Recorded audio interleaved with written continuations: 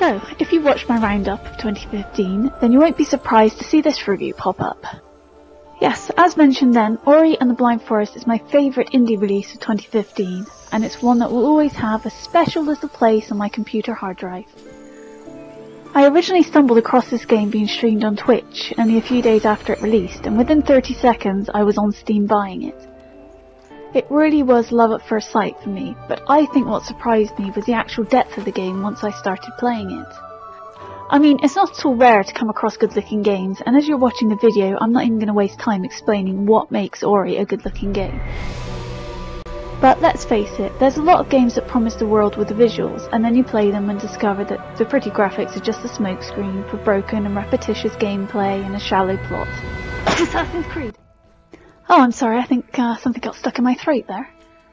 Anyway, what makes this game so special for me is that it promised the world and actually managed to deliver it.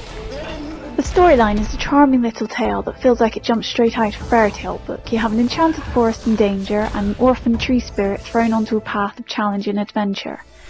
And when I say challenge, I mean challenge too. Don't let the cutesy graphics fool you, because this is certainly not a game for children. For about the first 30 minutes the game will lull you into a full sense of security, but pretty soon it bares its teeth, and what teeth they are too. If you've ever played Super Meat Boy, then you should find yourself suitably prepared. But if the only platform games you've played are Super Mario and Sonic the Hedgehog, then you're likely in for a world of hurt.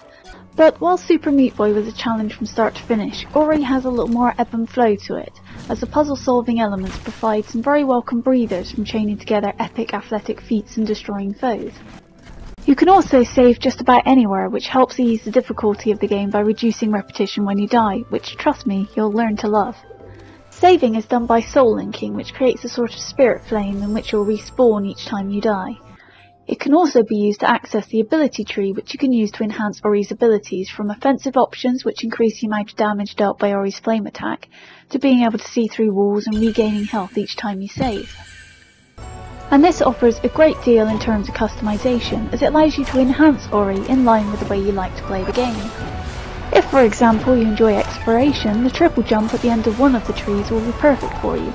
If, however, you just want to lay waste to every enemy in your path, then there's a handy flame attack upgrade at the end of another tree.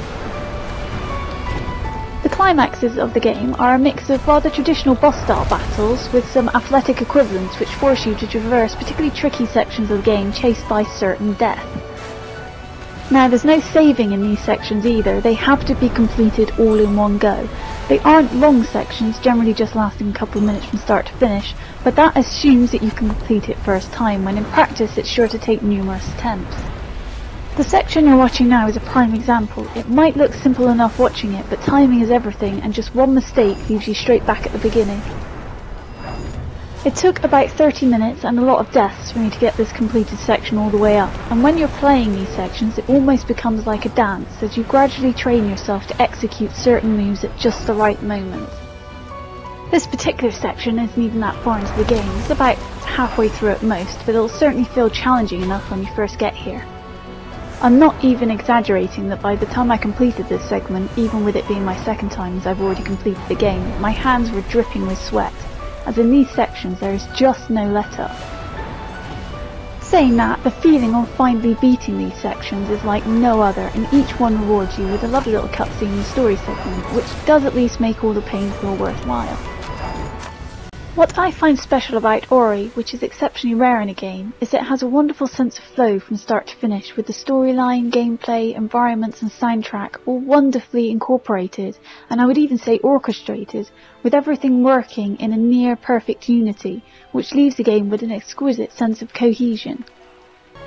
This game is a true labour of love, and it just makes me wish that all developers would treat their creations as such rather than just as the next money churner.